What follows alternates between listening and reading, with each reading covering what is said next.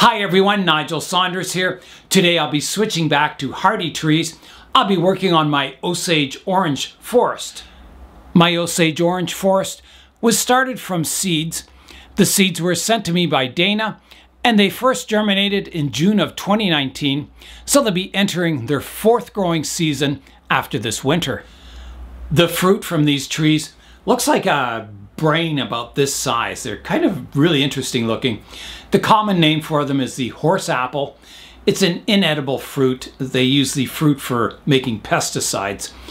We're at the very northern range of this tree. It's native to North America, so you don't see them very often, and I don't think I've ever seen one in the wild. I've seen one growing at the C&E grounds in Toronto, but that's the only one I've seen growing kind of outdoors.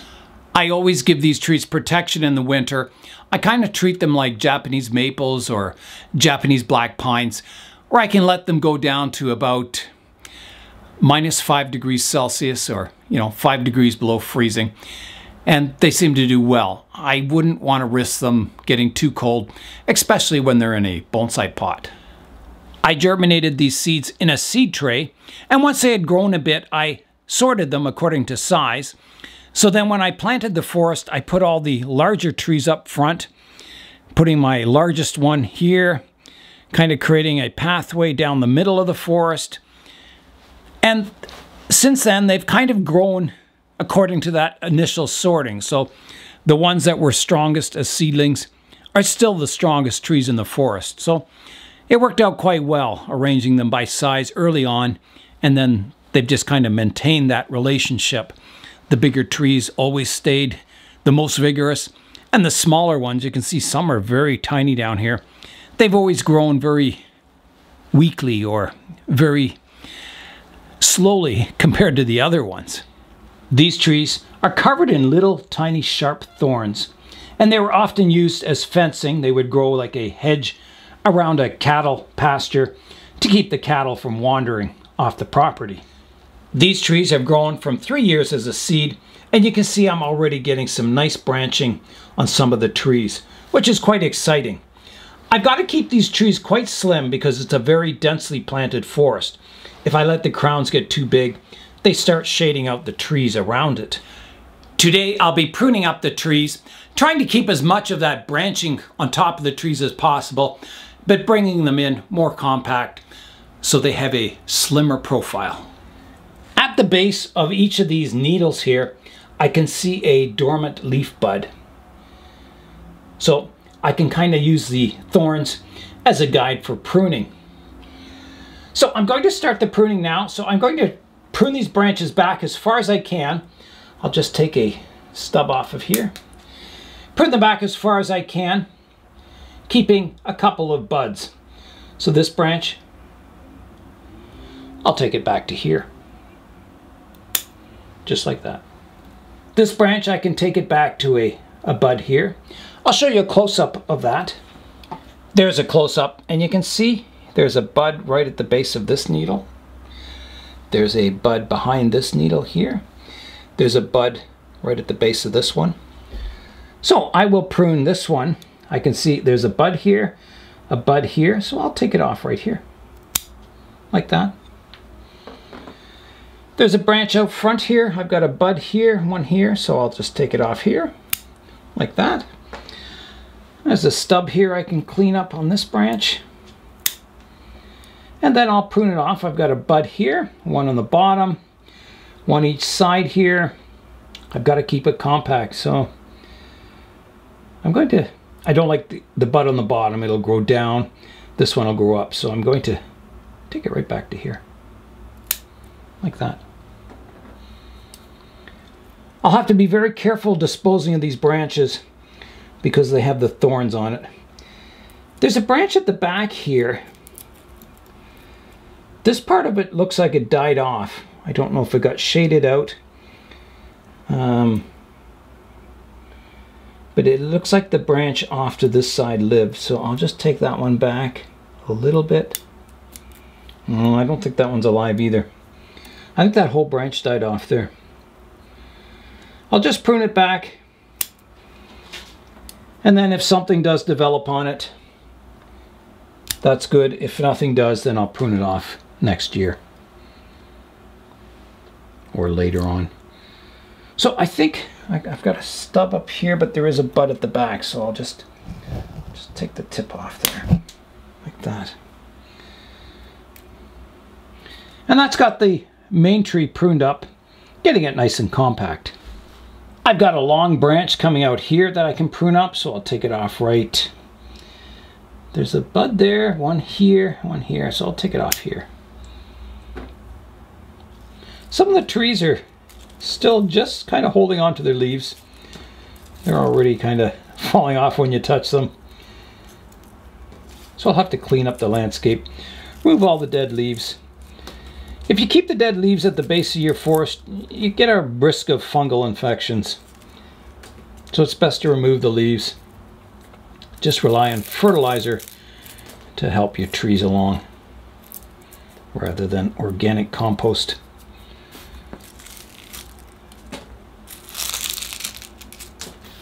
And you got to be careful doing this because these thorns are very, very sharp.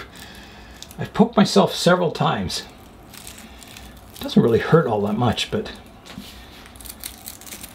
they're sharp. Gotta be very careful. Treat the trees with respect. They kind of remind me of the thorns on a Brazilian rain tree. Little sharp, tiny ones. Or an acacia too. I have a lot of trees that have thorns on them. I think it's a cool feature of the tree. I wouldn't remove them. I think it's kind of, you know, if the tree naturally has thorns, well, keep the thorns on it. Just be careful when you're pruning and handling the trees. Guess I could use tweezers. Might be easier. So these trees have nice fall colors. They turn a nice yellow color, and they're quite beautiful in fall. It always looks nice, this forest, even though it's a young forest. Looks great in fall, looks great in summer. We're back to winter outside here. We got lots of snow last night. Okay, I think that's got pretty well all the leaves off the trees. Just a few little ones up front here. Now I've got to clean up the forest floor, remove all the leaves and compost them outside. So these trees are really good for bonsai. I Googled them and I saw some really nice ones as bonsai on the internet. They're not a very common species to use. And I don't know why, because, you know, they have naturally small leaves. They're used in hedges, so they react to pruning really well. They ramify nicely. They get beautiful bark on them as they get older. A very kind of straight bark. It looks like a citrus bark, except even more. It has, you know, deeper ridges and that. It's not a citrus tree, but it's just called the Osage Orange. Is just a nickname. There's a giant hand reaching into a forest. Yeah. I have gotten some dieback in this forest. Naturally, some of the weaker trees, they get shaded out and they die off. So whenever I plant seeds, I always plant way too many, more than I would ever need. And then you always get some natural dieback. And then hopefully, you know, you end up with about the right number of trees. Now I have given a lot of these away, these Osage Orange trees. So I did have more seedlings than this. I had way more than I could ever use. But even in this forest, you know, every year I get a couple die off. And that might continue as these trees mature too. I mean, as these trunks get thicker and they get more and more branching, it's pretty hard to keep this many trees alive in a forest and have them all getting light without shading each other out. I'll try and maintain them, but it'll get difficult, especially as they get a little larger.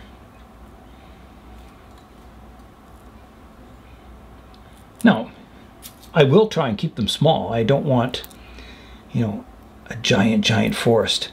I'll try and keep it small and miniature looking if I can. But there's probably be some natural progression. The trunks will thicken up, and you know, may have to get the forest larger to keep everything in proportion. But we'll see. It'll be interesting. Like, I've seen trident maple forests where the trees are still very slim after many years, like, you know, 20, 30, 40 years. And the trees in the forest look very good and densely planted. So maybe with some careful forest management, I can keep this forest small with all kinds of trees in it.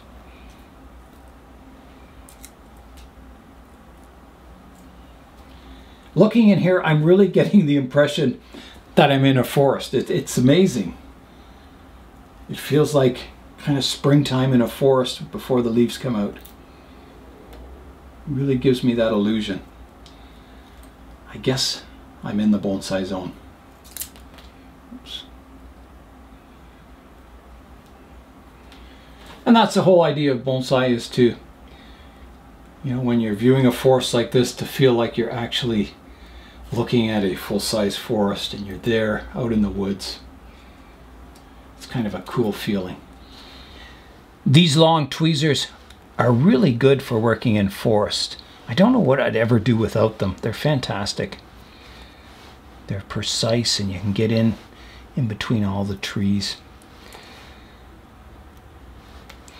I remember it was one of the first bonsai specific tools I ever bought. Was a long pair of tweezers like this, and I never regretted paying. I think it was like $12, and I've used them so much since then. Like, they're such a good tool, and an inexpensive tool too. Yeah, they're just fantastic. Okay, I think that's got the forest floor all cleaned up. I just noticed that it's getting dark outside.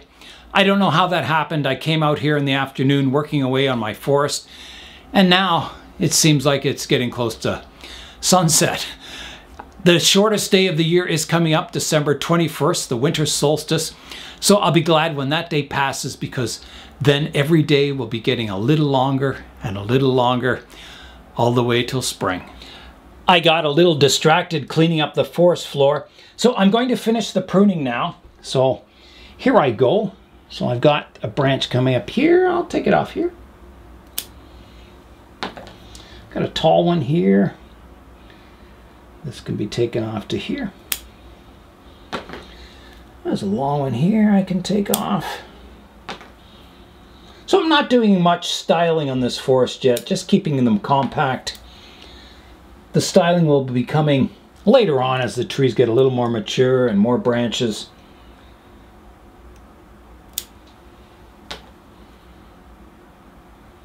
I think I'm getting pretty close to being all finished. Yeah, it's looking quite nice. Here's a look at the Osage Orange forest now in its winter silhouette. I think it looks really cool. It looks very miniature too. I kind of like how many trees there are in the forest. It gives it a lot of depth. Yeah, very pleased with it. I think it's a really cool species to grow as bonsai.